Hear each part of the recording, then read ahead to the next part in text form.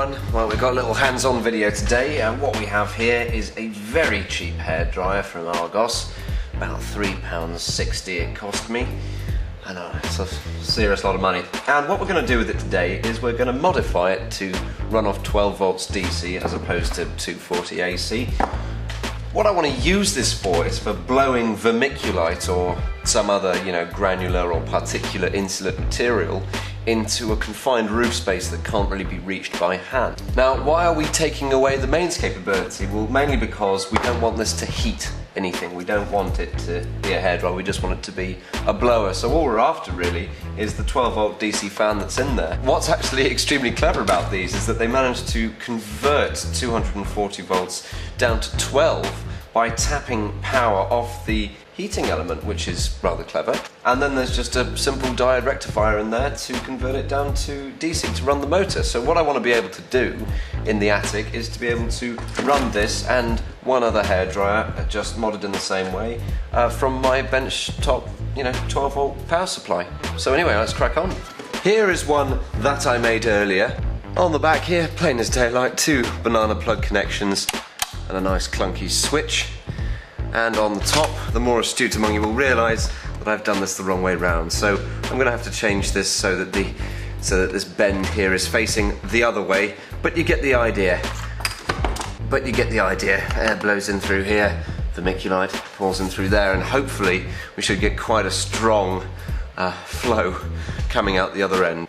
So what do? First things first is we take the mains plug and we snip it off, because this thing's never going to see mains voltage. Shame they don't use plugs that you can remove using a screwdriver and then add to your useful collection of plugs. However, there is a 12 amp fuse in there, which I'm going to keep.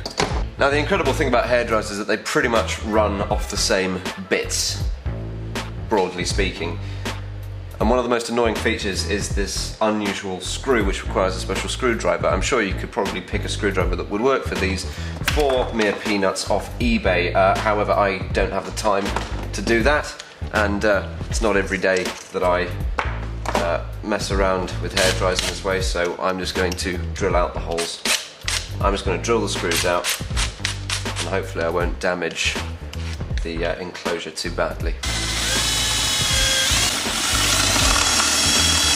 Just got to be careful while we do this so that we don't damage vital components. We don't want to go all the way through. We do want to destroy that annoying screw. Oh, there we go. Nothing like a bit of brute force to sort that. Okay, so yeah, we've got that. Well, we don't need that anymore. And here's the crux of it, really. Now, you might have noticed that on my previous attempt at doing this, I installed my own switch. Well, what's the point in doing that when they provide a perfectly good one for you to use here? We've got a polyester cap here, 0.1 microfarad. That's probably just smoothing the AC coming in. This is quite unusual, but I believe that this is a selector switch that allows you to choose between European 110 volt and UK 240. So yeah, we don't need that. So the trick is mainly just to separate all the bits and pieces. So I'm going to sever all the wires right at the point where they connect up to the coil and other components in the head, and snip them off just like that.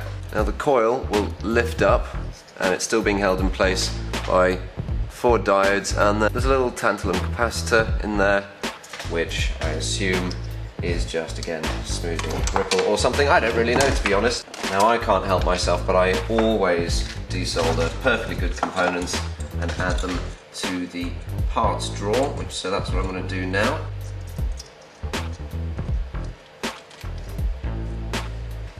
The solder wick that I'm using is made by a company called Chemtronics. Can't really tell you any more about it, but if you can get this stuff dirt cheap on eBay, and it's the best solder wick I've ever found.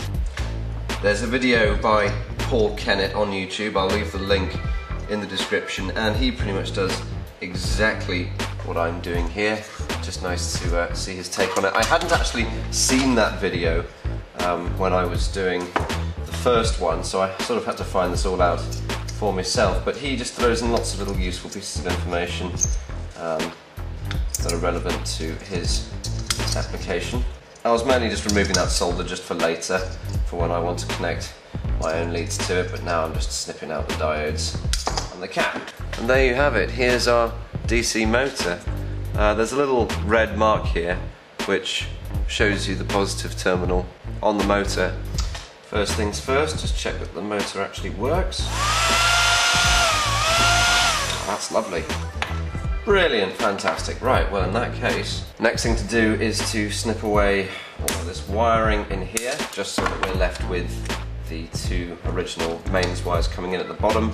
And I've decided on this one that I'm going to leave this cable in and attach banana plugs to the end, and obviously just run 12 volts DC through it. On the other one you'll have noticed that I used the banana plugs on the other one because I thought it'd be easier. This time I'm just going to make use of this cable, just economise on what we've got. What we've also got here are these horrible screws still sticking out, so I'm just going to manually unscrew them using a pair of pliers, because quite frankly they're metallic, they're difficult to deal with, they're sharp, they're horrible. I won't be using them again, so I'm just going to get rid of them. Just having a closer look at the switch, which I do want to use. We've got a diode soldered across the two terminals at the top and nothing at the bottom, so it's a 3-pole switch. And I think I'm going to leave that diode in there because it's stopping current flowing to that side of the switch. It's there for a reason, but I just want this to turn the whole thing on and off.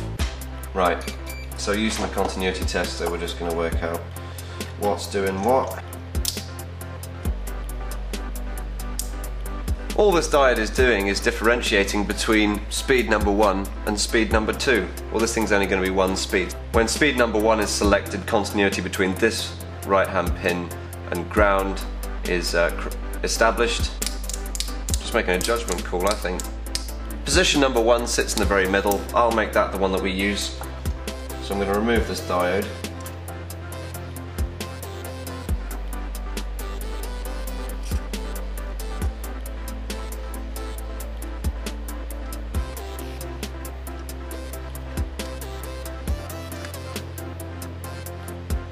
That's that pesky diode removed. One thing that makes these things a little bit harder to work on is that they use quite high velocity solder. What I mean by that is that they use large amounts of solder that requires enormous heat. Takes quite a lot of time with my iron just to get it undone or into the solder wick. And what that results in two things. It results in anything that's nearby and made of plastic to melt. So quite often my solder wick looms will always have just little bits there where, you know, everything's got a bit hot. Likewise with this switch, the terminals have started moving around because I melted the plastic. So just to be sure, I'm just going to test for continuity again to make sure I haven't wrecked the switch. If I have wrecked it, it really doesn't matter. That still fits in there quite comfortably. So I'm just offering that up, as any man with a scrap of common sense would do. Building a little bit of fudge factor, so using more wire than I actually need to. Setting the mouth of my wire strippers to roughly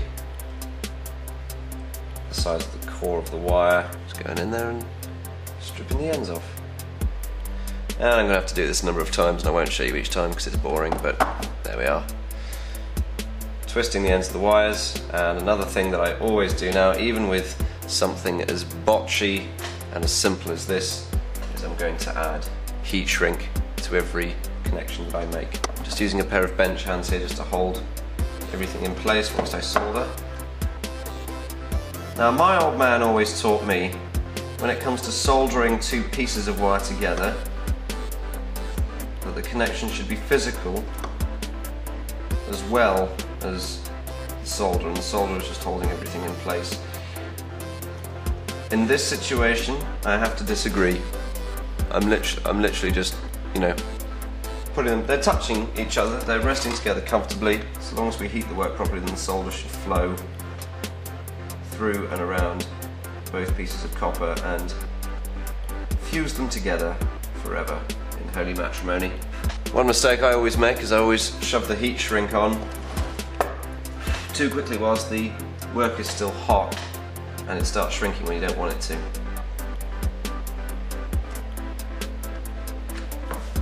Now there are lots of different ways of applying shrink wrap. You could use a hairdryer that still actually heats things, or in this case I'm just going to give it a quick lick of a flame, and that, you've got to do it sort of on both sides, and that should do the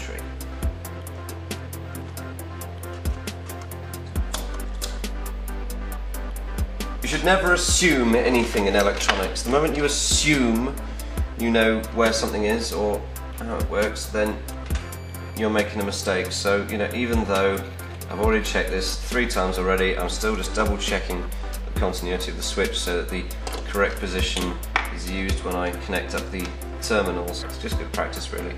And another piece of common sense, make sure that the shrink wrap that you want to use will fit the terminal that you want to apply it to, and put it on the length of wire before you solder it up, because otherwise you'll feel very silly. Pop that on there, stick this through the terminal. I don't mean to patronise when I give out little bits of advice. I don't know what level you're at. I find the best thing is just to keep it self-explanatory. Obviously the reason why I'm using this weedy little yellow wire is because we're only talking 12 volts.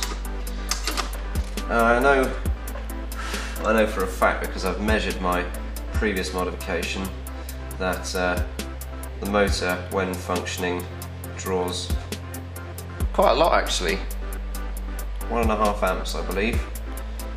So I think my benchtop power supply is up for it, but at the end of the day, my power supply is a hacked ATX power supply out of an old computer and didn't cost me anything to make. So if it blows up, it'd be a real shame because it's a great power supply, but financially I haven't lost anything, it's only time. So yeah, I've just done one example. That's my first connection. Okay, here's our little bridge here. I'm going to do the same now for the terminals, the motor and everything else, and I'll speak to you when I've got it all hooked up.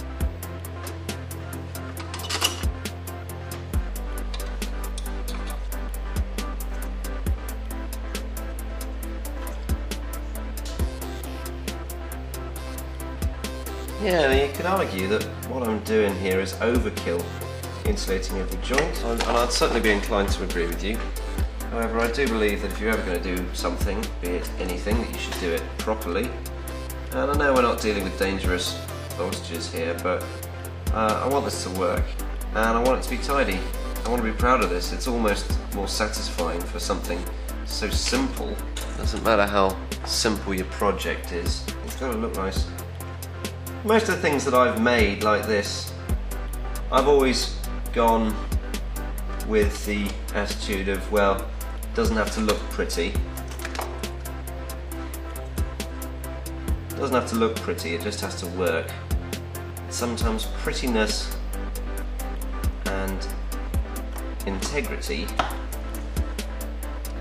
go hand in hand. So on this occasion I'm really going to town because I don't want this thing to give out on me because something inside has short-circuited because I was lazy doing this whilst I'm stuck up in the middle of the attic in a claustrophobic roof space firing vermiculite all over the place, all over the shop. It's very therapeutic, this kind of work. Very rewarding. So on this occasion, whilst collecting up to the motor, I am making the connection physical, but that is to save space more than anything, so that the heat shrink fits on like I want it to.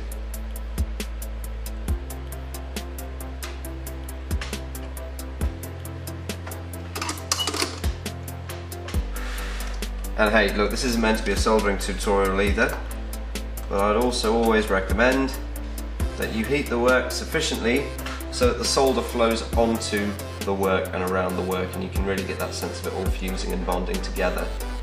You should not be using the iron to melt blobs of solder onto whatever it is you're doing and hoping that it'll all stick together. Also be careful when doing your heat shrink as well, so that you don't damage or melt any of the other components that you're using. Quick bursts. You know, yeah, that flame was touching the motor, but not enough to cause any damage. It's a beautiful connection, but sometimes necessary to reinforce with more solder.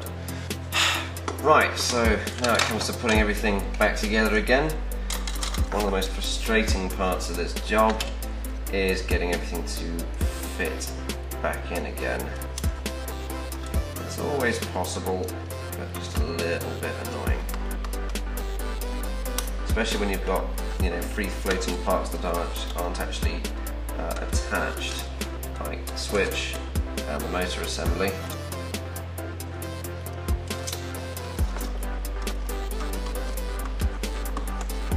It's very important. You'll have noticed me trying to shove it on like that. That's wrong. It goes this way. Sorry folks, that was silly.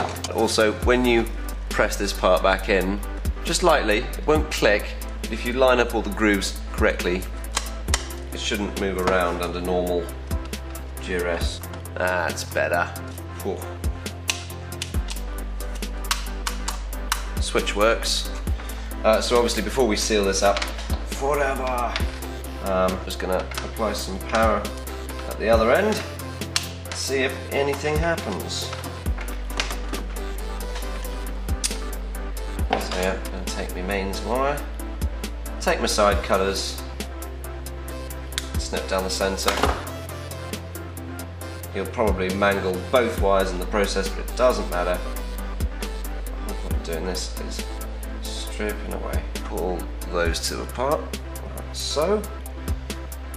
We're not dealing with mains voltage, so we don't have to be too wary of neatness. As I keep saying, sorry, I repeat myself. And strip them down.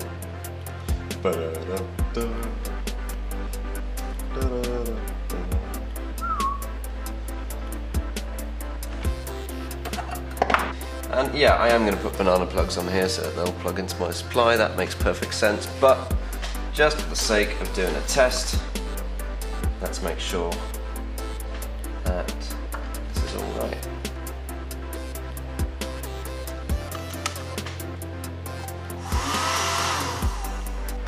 That is doing what we want. Now obviously as the screws have been buggered, I'm just going to take some insulting tape and wrap that around.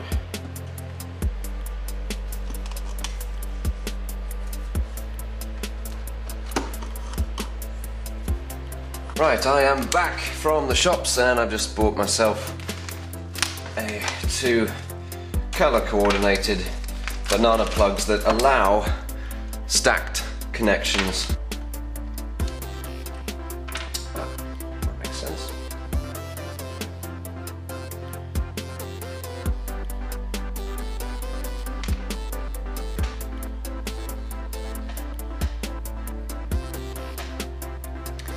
See what I did there? The whole thing was never going to work until I got the entire piece of metal up to temperature. Finito, nice and simple. There we go, one final test.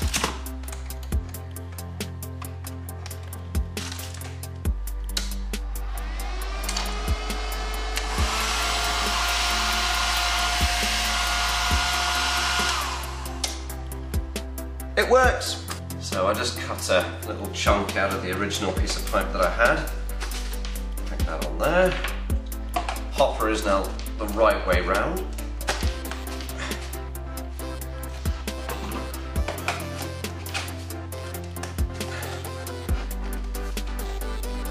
Ta-da! Who are you gonna call? What an excellent machine. I'm very happy with that. So there we are, that's a nice little piece of nonsense for your day. Hope you've enjoyed watching this video. Be sure to give it a thumbs up and subscribe if you want more weird inventions using pretty standard pieces of household gear that'll possibly help you out, you know, doing a tricky job. I'll see you next time.